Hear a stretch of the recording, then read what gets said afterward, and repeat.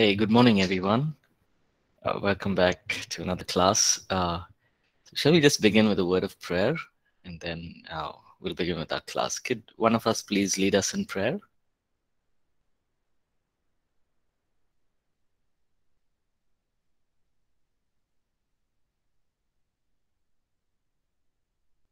Any one of us, please lead us in a time of prayer. Thank you, Lord. Thank you, Jesus, Father God. We give you glory, give you praises, O Lord, Father, for the precious day, precious time, O Lord, Father, to come together to listen from your word, O Lord, Father, Lord Jesus. Thank you, Lord, Father. This time, O Lord, Father, as we get to know, Lord, Father, Lord Jesus, about the history of Lord, Father, Lord Jesus, the martyrs of Lord, Father, Lord Jesus, in Christianity, O Lord, Father. Thank you, Lord, Father, Lord Jesus, the passion and compassion the people have showcased, O Lord Father, over the period of time, O Lord Father. They build the foundation, O Lord Father, on which we can stand today, O Lord Father, Lord. We give you glory for all of that, O Lord Father. And as we learn more of it, O Lord Father, Lord Jesus, open our heart and mind to receive it, O Lord Father, Lord Jesus. Almighty, O Lord Father, Lord Jesus, let the same passion, O Lord Father, be generated within us, O Lord Father. Father, we commit Pastor into your hand, O Lord Father. Speak through him, O Lord Father, Lord Jesus. Bless him with the wisdom, knowledge, understanding, O Lord Father, that all that he imparts, O Lord Father, Lord Jesus, it's by the spirit of power of this Holy Spirit, O Lord. We give you glory and praises, O Lord Father. Thank you, Father, Lord Jesus, for you are gracious unto us. In the mighty and matchless name of Jesus, I pray. Amen. Amen. Amen. Thank you, Anita. Okay, so let's continue from where we picked up yesterday.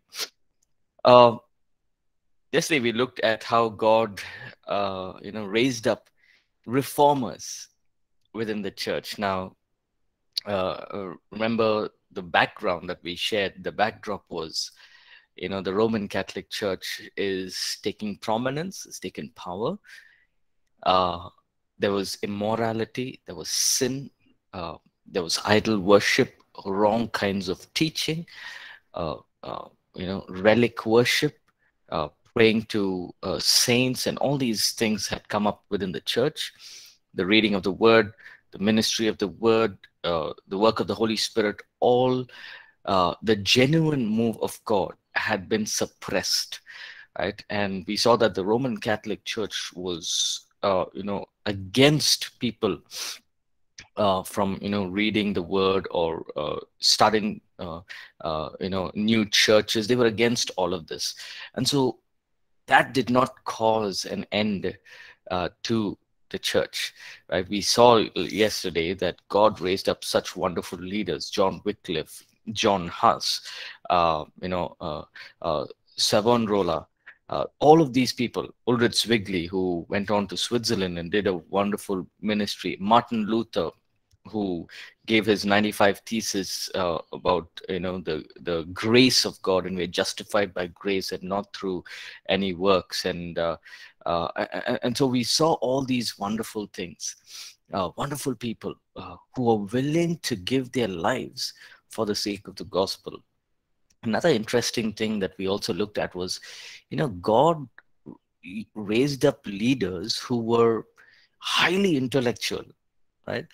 Uh, so it should encourage us to pursue a greater level of knowledge, a greater level of understanding. Yes, we always say that no, God chooses the unqualified and makes them qualified and all that. That's good. Yes, he does, but that does not mean that we stay unqualified, right?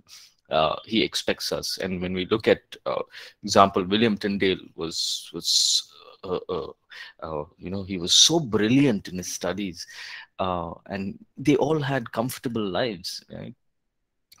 Living in different countries of the world, and they didn't have to take up this. They didn't have to have the burden for the church and write and then put their lives on the line. They could have done anything else and been successful in that because they were very well off. But we see that the Lord used them, and it's so wonderful that they were willing to give their lives for the sake of the gospel. And what William Tyndale did, he translated the entire Bible into English from the original Hebrew to the Greek, from the original Hebrew to English and the original Greek to English. So And one of his quotes that we looked at yesterday, he said that I will make sure that even the plowmen in the fields will have their own Bible um, to read from and study from. And so God was still moving. The Roman Catholic Church, the Romans, together, all of them were trying to suppress the work, but God was raising up these leaders. Let's continue on page 37. Uh, as these things are happening, if you picture it in your mind's eye, you can see that the enemy is working, trying to suppress the work of God.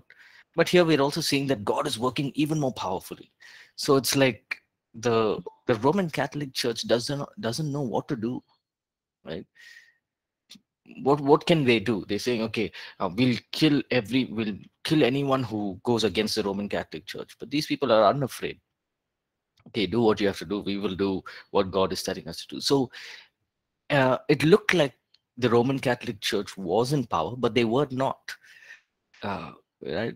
Because these people were willing to do whatever it takes to make sure the gospel reaches out to many people. And so this is where the start of Protestants came into being.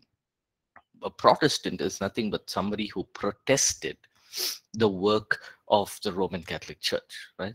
They protested against, all these kinds of doctrines and teachings within the Catholic Church that was happening at that time. So let's continue to look at the lives of few of the leaders, reformers who, began to again continue to do greater works within the church, even though the the Roman Catholic Church was in power. So let's look at John Calvin. I'm sure many of us may have heard of John Calvin. Now he was a devout Catholic, right? A young man, extremely brilliant. He studied in the University of Orleans, and uh, he he was very, he was very uh, attached, or he loved the teachings of Martin Luther. So he was able to study his books, Martin Luther's books, and he came to a conclusion that this is the truth. We are justified by faith and all of this. And so there was a change within him. So he began to become a evangelist. He went to different places evangelizing, sharing the gospel, and for many years he went about doing that. And for most of his life he spent writing material. So he wrote plenty of new materials, and he wrote about Christian history. So this is early 1500. So he wrote about reformers prior to him, and the work that they did. And so he was able to impact the church in many ways. He wrote extensively. He made pamphlets. He made commentaries on the scriptures, especially in the New Testament. And at the age of 27, he was able to come up with uh, a systematic way of studying the gospel, right? Earlier on in our Bible college, we had a subject called systematic theology many years back, but we don't have that now. So it was basically the systematic way of studying the Bible, and John Calvin was the one who came up with this. And uh, he carried many missionaries. He trained many people, many missionaries, to go into different parts of the world. And through him, the city of Geneva was transformed. Right now, John Calvin is known for his. Not sure if we may have read about him, but he's known for his uh, talks on predestination in Christ. Right. Uh, so even if we read about John Calvin's books, he emphasizes the predestination. And also Paul writes about it in Ephesians chapter 5, 1 verse 5. He says we are predestined in Christ. Romans 8, again he writes and he says, we are predestined through the Holy Spirit. And so what he focused on was, John Calvin, what he focused on was, if we believe in Jesus, if we are accepted in him, uh, we are predestined to receive the blessings that come along with being a child of God. And so that was his focus, right? So he wanted to make sure that the believers know that, we don't have to, once we are in Christ, we don't have to come to his presence by any works. We don't have to try and please God, because we're already predestined in him. God has ordained that we would be blessed when we are in his kingdom, when we are partakers of his kingdom. So he was able to do a wonderful work as well. Again, John Calvin, his ministry was short lived. It was only 3 years of evangelism, but as I said, a lot of his work was writing, right, commentaries, and his books went all across through different churches, and it was a blessing to him, to the churches as well. But he died of old age. He was not martyred, but he died of not old age. He died of a sickness that, and so he lost his life very early. But the impact he made was really great. And following on, John Knox, another wonderful man, a very bold preacher, and God chooses him to reform Scotland. Right now, here's the picture again. Let me draw a picture, or let me paint a picture for each of us. Um, you got the center, which is Rome, right? And then you got churches all across the world, like what we saw in the second and third century church. So everywhere there are churches, but there are also Roman influences in all these places, right? Because the Pope is the leader of the church. So when I'm talking about the church, I'm saying the Roman Catholic Church. So there was Roman influences everywhere. So in every part of the world, whether it is Africa, whether it is England, whether it's America, whether it's Europe, wherever, Asia, there was Roman influence. So it was not like, okay, you go to this country, it's going to be easy, you can do whatever you want. No, uh, they would, the Roman Catholic Church would make sure that they will try and, we studied about it. They would capture them and try to get rid of those who are trying to do any good work within the church. So here, God chooses John Knox for Scotland. Now, John Knox is known for his bold praying. Right? He was a very courageous man. One of the prayers that he made was, "Lord, give me Scotland, or else I will die." Give me Scotland. It was a time when Scotland was completely in a mess, in the sense there was the spiritual morality was down. Churches were following a religious pattern. There was immorality in the church and outside the church. And so John Knox had a burden, and he said, "Lord, give me Scotland, lest I die." And of course, he was a Scottish clergyman, and he was a theologian. He began to read, he began to write, a lot of effort in studying the Gospels. And what he did was, John Knox would begin prayer movements, small prayer movements, few people, and they would gather together and they would pray. They would spend time praying for days and days and days, for hours together. And finally, some kind of revival happened. Thousands of people started coming into the church. Now, when I say thousands of people, uh, it could be, people from the Roman Catholic Church understanding, okay, this is what it is. This is the true gospel. I need to go here. I need to understand. And it could be people from other faiths as well, coming into the church. But together, thousands of people began to come into the church. And it is said that the Queen of Scotland said that, "I don't fear the armies of Europe, but I fear John Calvin when he kneels down to pray." So that was the effect. Sorry, John Knox, when he kneels down to pray. So John Knox was able to reform Scotland, right? Just as something was dying, God raised up somebody and brought restoration there. Then we see in France. So now we saw in Scotland. Now in France, Reformation. That is this whole thing of you don't have to.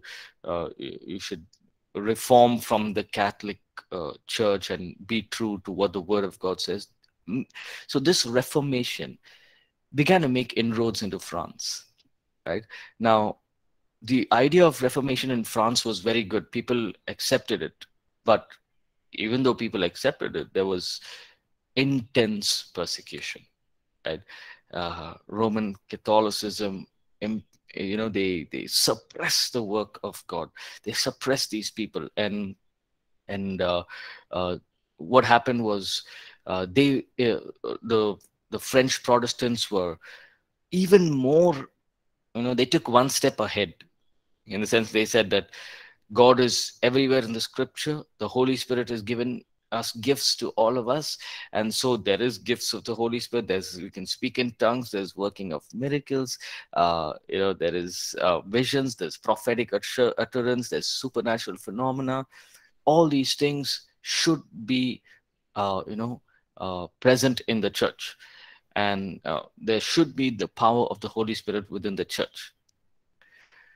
Now, after saying all of this, I can just picture the Roman Catholic Church says we need to get rid of this whole thing immediately, because they've taken it one step ahead. Not only teaching of the Word of God, but here now the gifts of the Holy Spirit, additional things happening, and so through this, France was impacted very powerfully because of the gifts of the Holy Spirit. There were signs, miracles, and wonders. It is said that something similar to the first century church happened in France. If we study of the early 1500s, it is said that people were coming out of their out of hospitals. Sick people would come out of hospitals and stand outside and wait for these preachers to come and pray over them. Right, because these preachers weren't allowed inside the hospital, so they would somehow try and get the patients out, and then they would pray, and many people were healed. So such was the move of God in France, and so a lot of people began to call these French pastors and leaders and these reformers as French prophets given by God. So again, we see that God is continuing to do a work there. Right. From there, we go into John Fox. Now, John Fox was from Boston in England, and just before the Reformation began, it was during the time when Martin Luther had posted his 95 Theses in Germany. And John Fox, what he did was, he's known for his book, Fox's Book of Martyrs. So he was able to write about those who died in the fourth century church, during the Dark Ages, during the Reformation, those who were martyred for the sake of the gospel. So he wrote this book, Fox's Book of Martyrs, and it's a classic.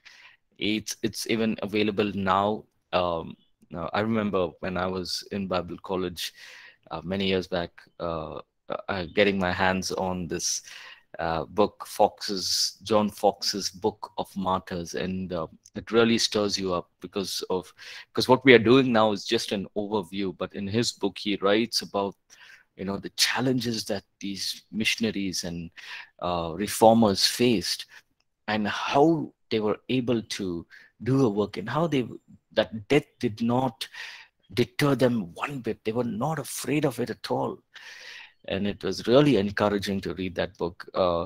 And so he wrote this book. Fox believed that Christian history has to be continued on from the Old Testament as well, and had to be documented, so that people know, like even the very fact that we are studying church history now, so many years later, because it's important that we as ordinary Christians, or we need to know the unfolding of how God's plan is, and how God uses certain principles in building up His kingdom. So that was John Fox's ministry of writing about history and the martyrs of the old. Now, in after a couple of years, something very important happened. Right, uh, King James came into power. Now, this King James was uh, what he decided was, he said, "Okay, why is all this happening? Why is this so much of bloodshed? Why is there so much of disagreements and arguments and wars between each other? Let us resolve this.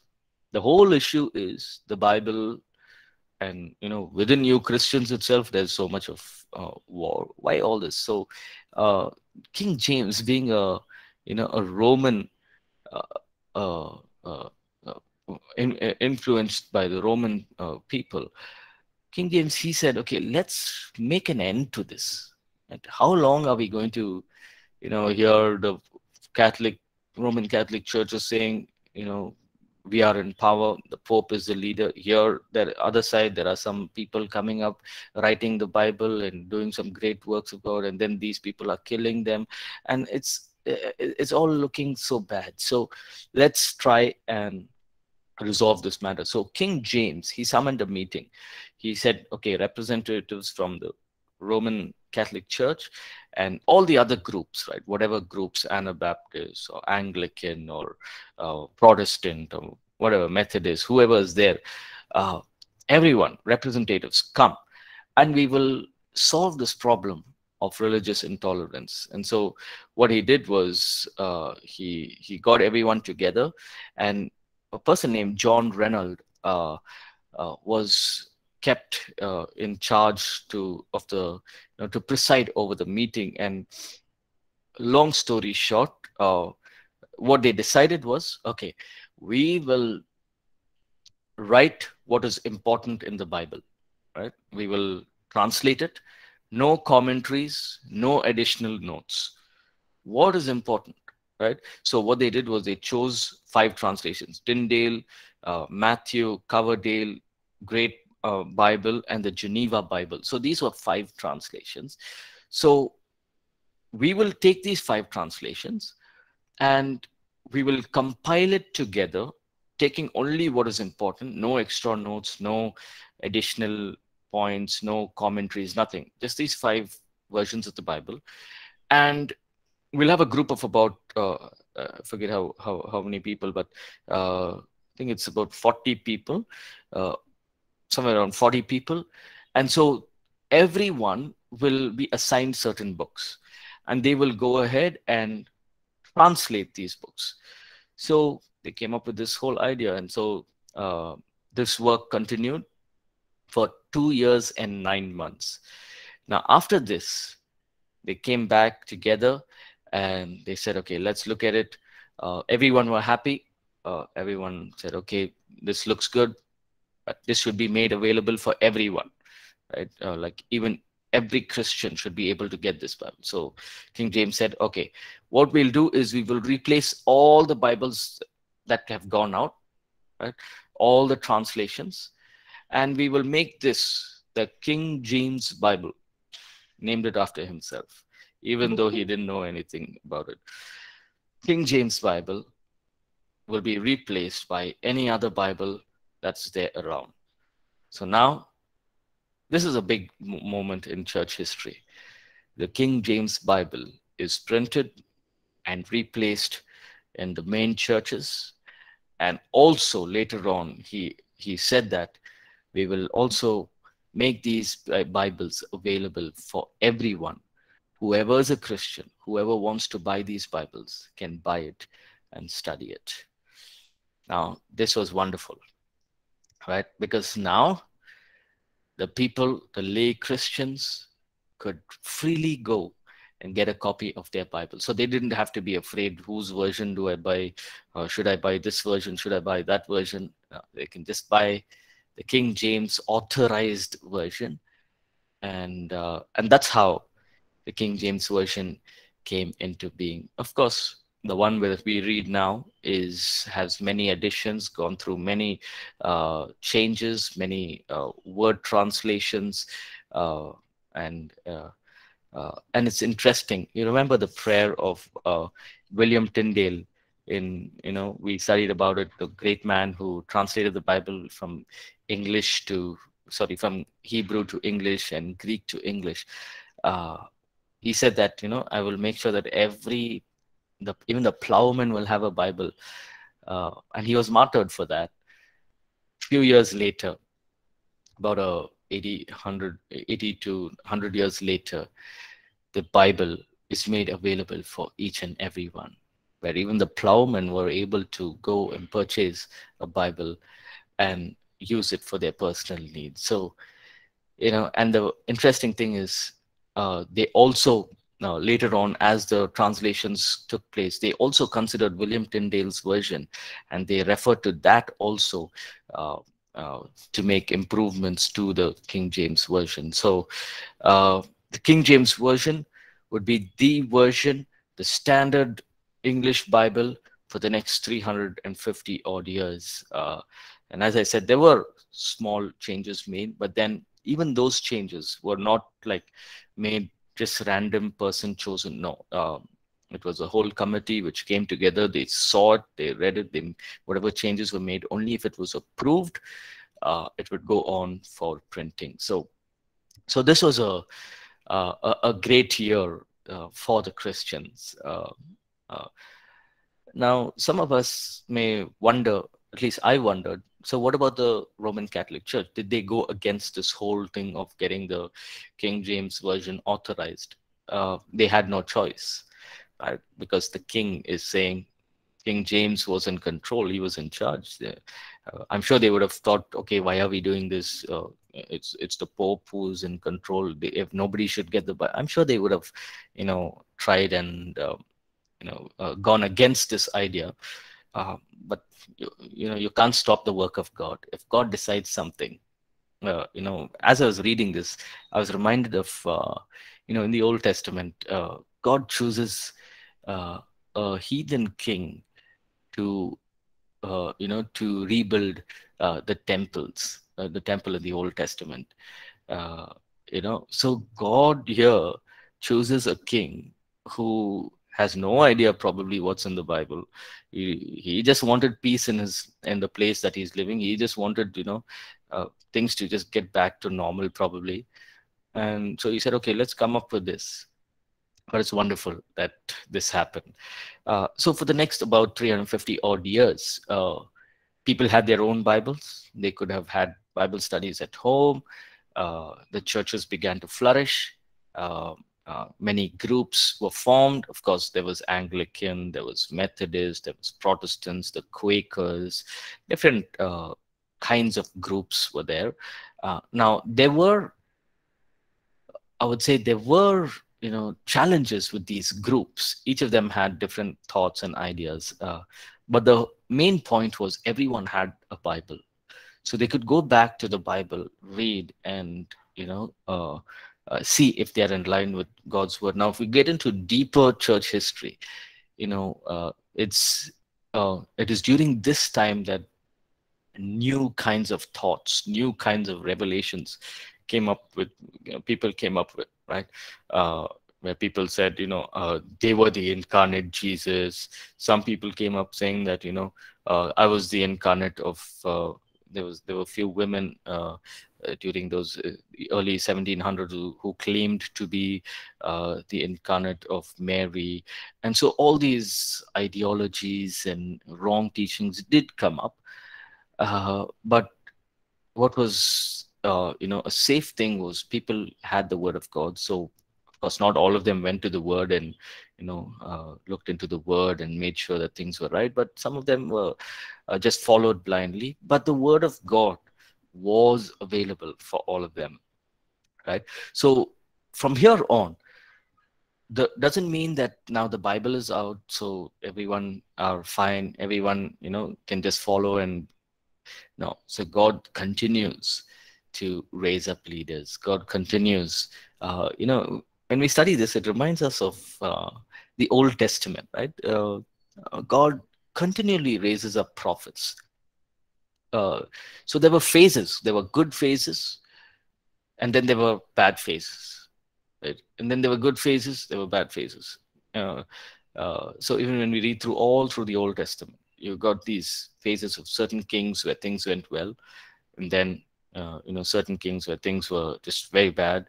Uh, and so the same way in church history, this was a good phase, right? 350 years, good phase. So what happens after this? A person named George Fox, uh, uh, he was a founder of a group called the Quakers in England. Now, John Fox was uh, from childhood he had this desire to study more of God's word. He would spend a lot of time personally praying, and he wanted to experience God. Right? He didn't want it to just be a form of religion, and so what he did was he wanted to experience the manifestation of God's power, like the Holy Spirit working in him.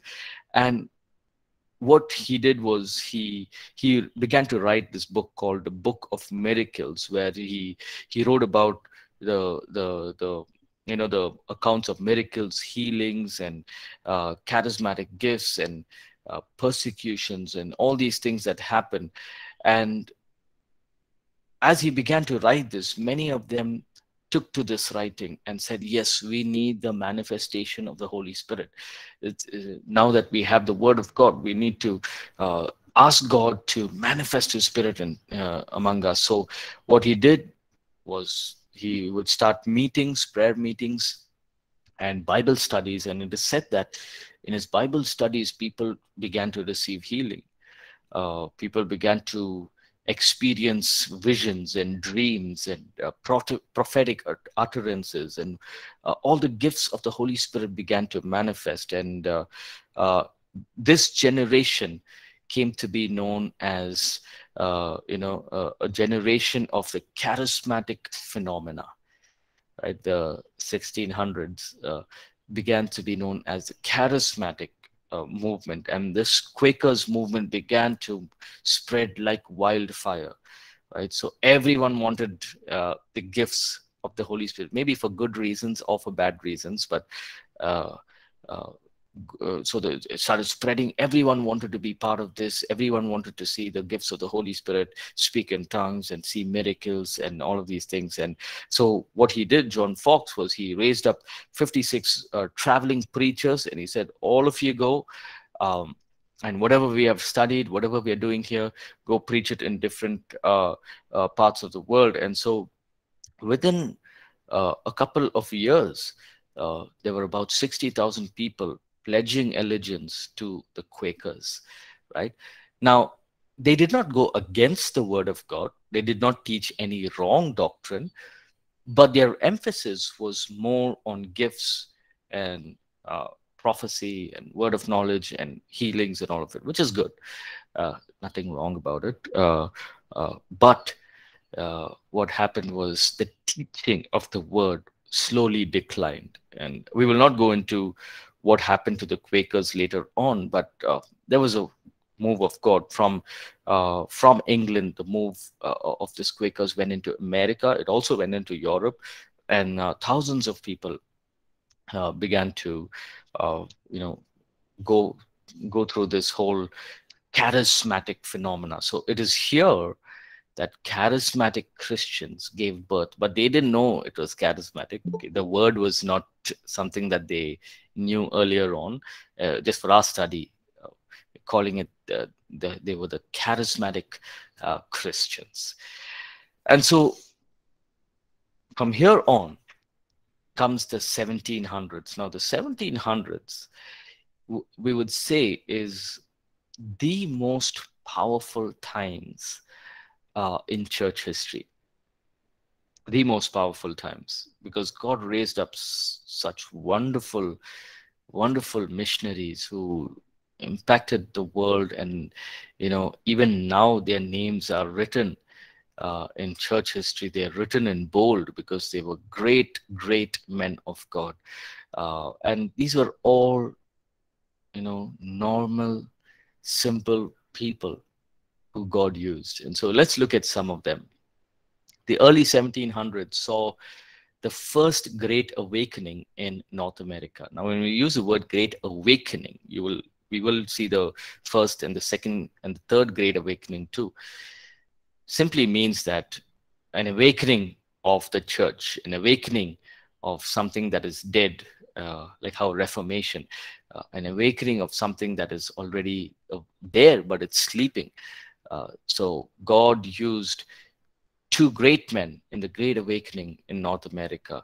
So during the 1700s, there was a moral decline, there was a spiritual decline.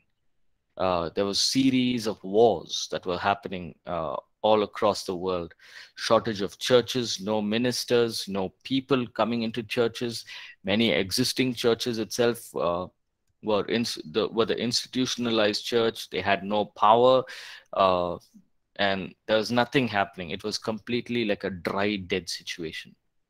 Uh, One of the main reasons was because of war.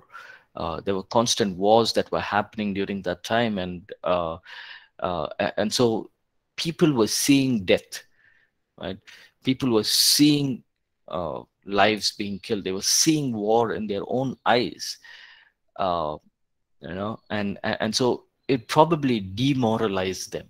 Said, what is the point of going to church, or what is the point of praying? And when we're seeing death in our own eyes, people dying, children dying, innocent lives.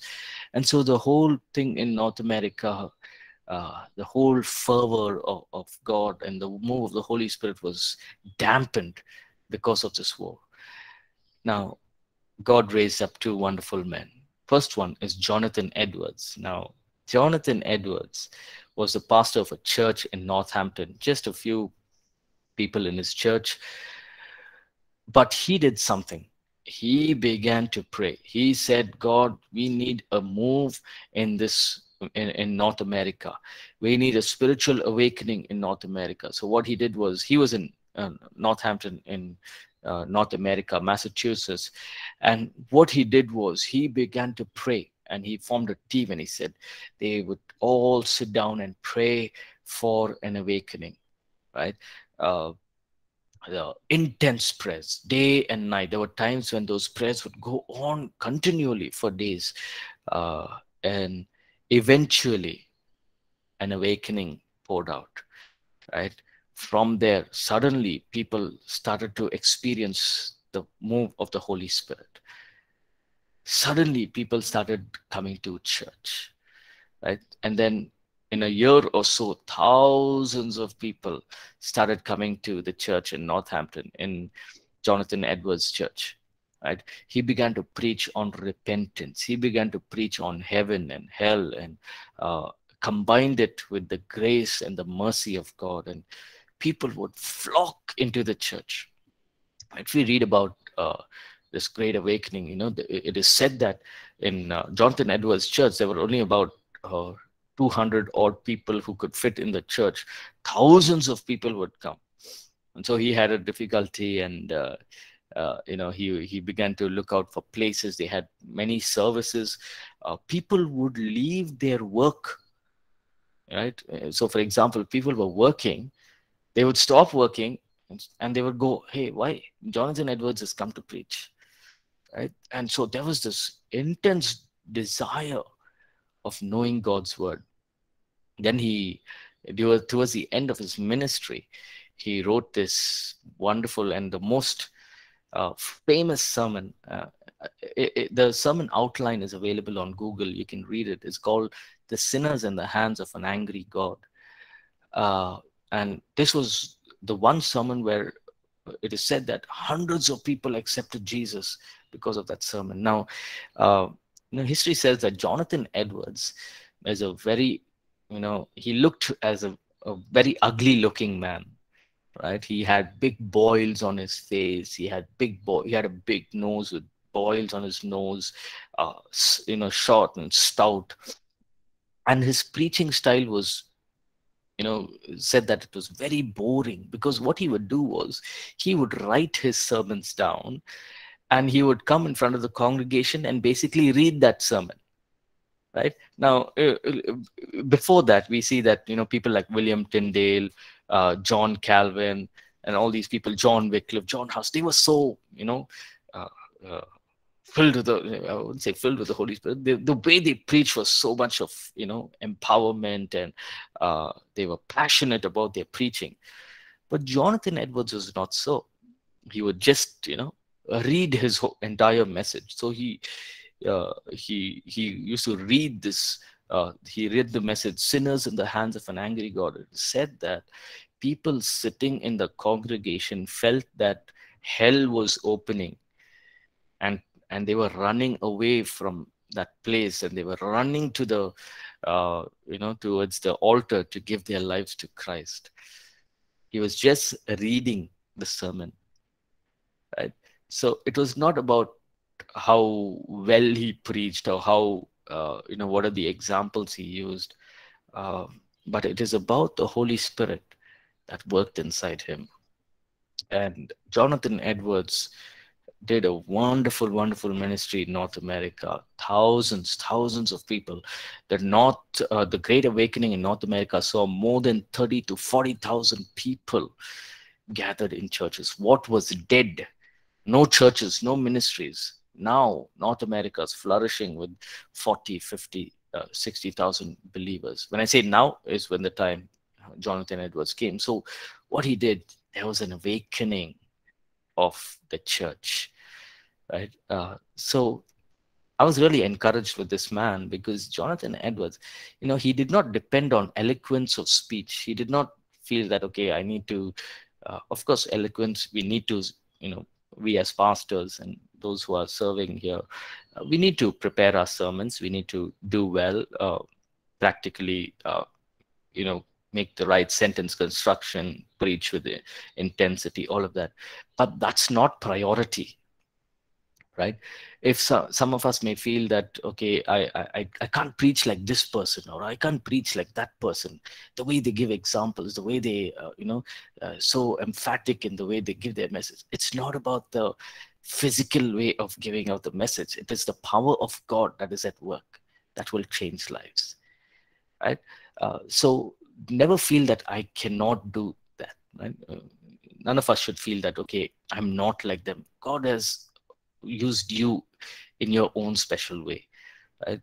Like Jonathan Edwards, there was nothing good to look at him. It is said that he would put his candle near the altar during that time, and he would, because his eyesight was poor, the lights in the church were not bright enough for him to read his sermon. So he put his candle, and it would go right, his face would go right into his notes. He wouldn't even look up.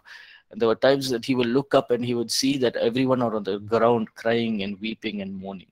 But he would just continue to read his sermon. How is that? That's the power of God, right? So I want to encourage each of us.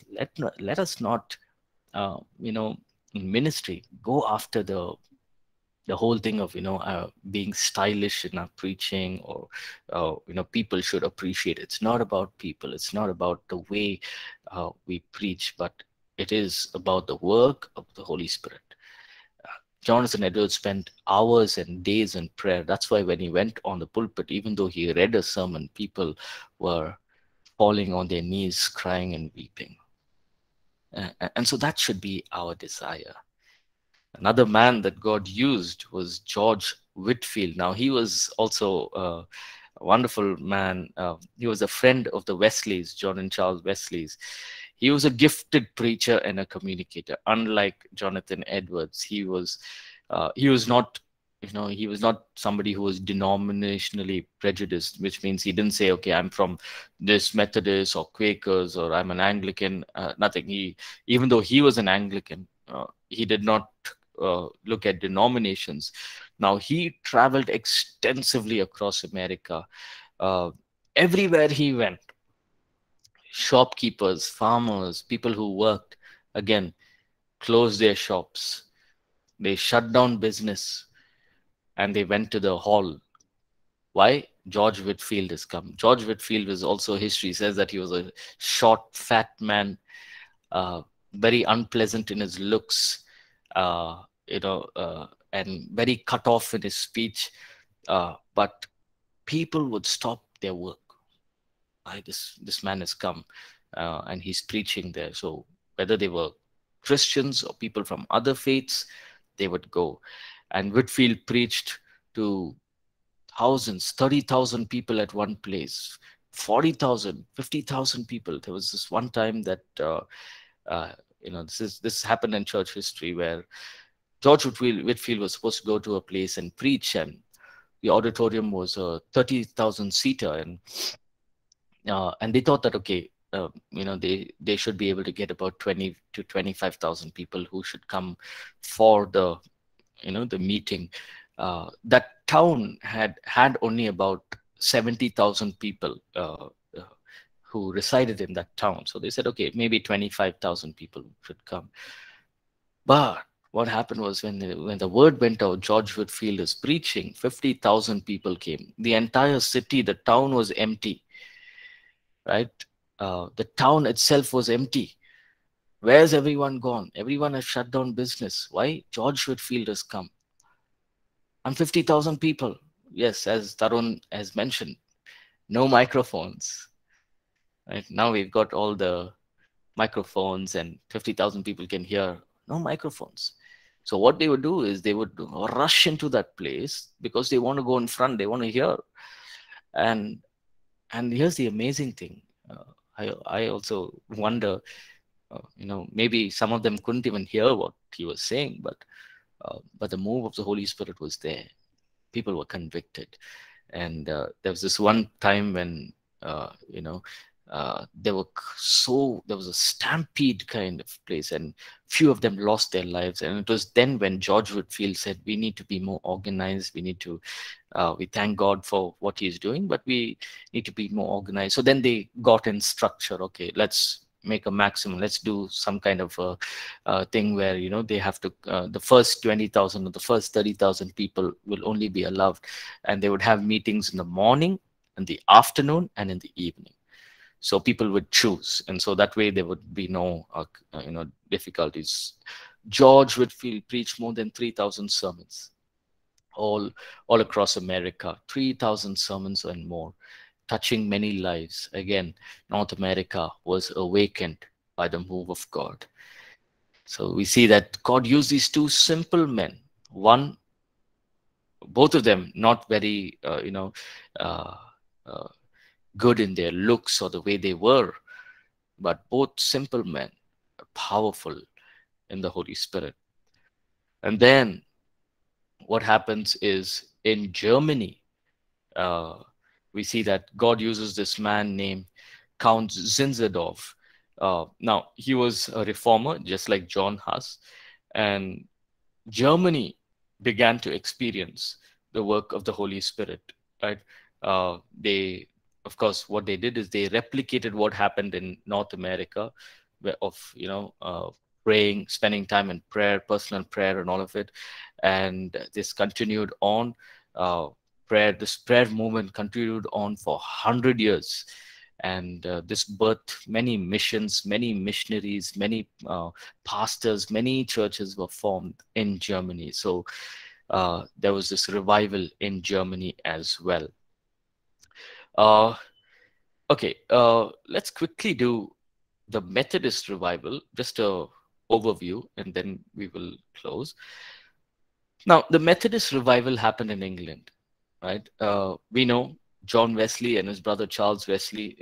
Basically, how it was founded was both were in college, and both were very, they had a very deep desire for the word of God and to preach the word. And so, it says that, John would tell his brother Charles, okay, we have a break now. So in the universities, when they both were studying, so they would say, okay, you play a song, Charles will play a song, and John will come up and preach.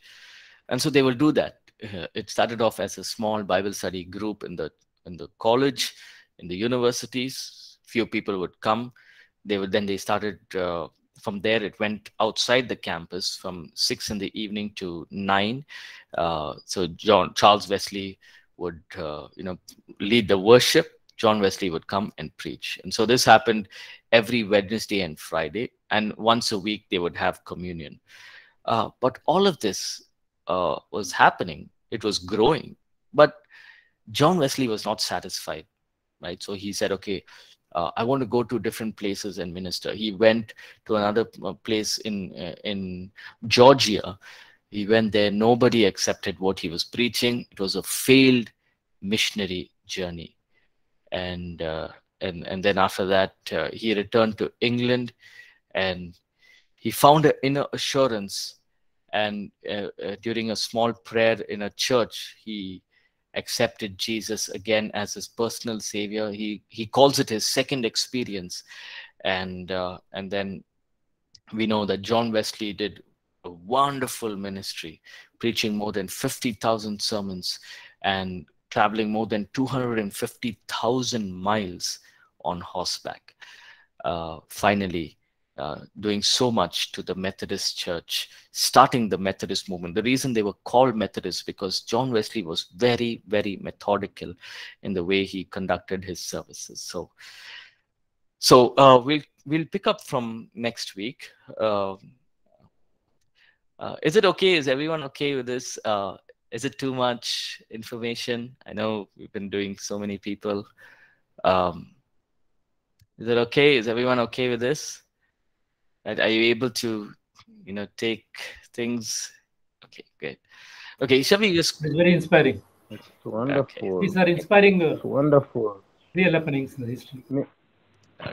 Pastor, me when you were speaking, I was looking at such men, like someone just reading and people attached.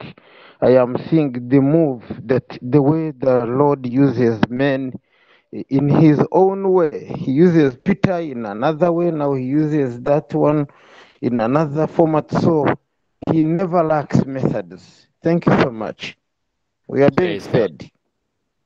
Praise God. Praise God, Charles. All right. So I think we have passed our time. Can anyone of us please close in prayer? Anyone? Holy Father, we thank you, Lord, for bringing before us what happened in the past, in the church history and missions. Lord, how wonderfully you worked in the past.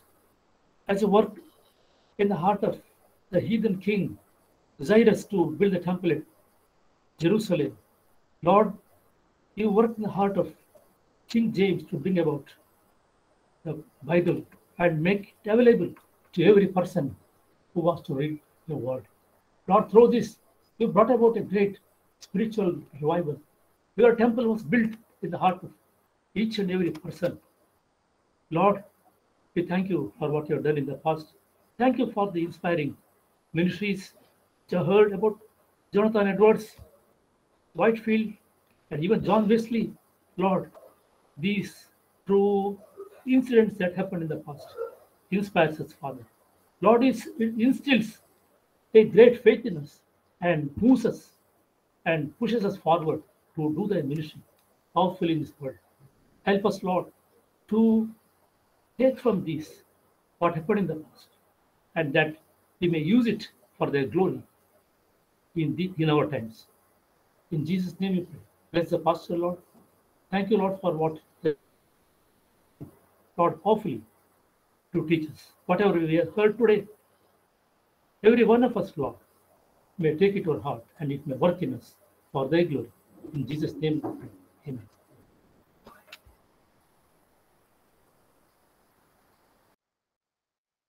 You're on mute, Pastor. Thank you so much, Mr. Manohar. Thank you, everyone. Have a wonderful week ahead. God bless you all. Thank you, Pastor.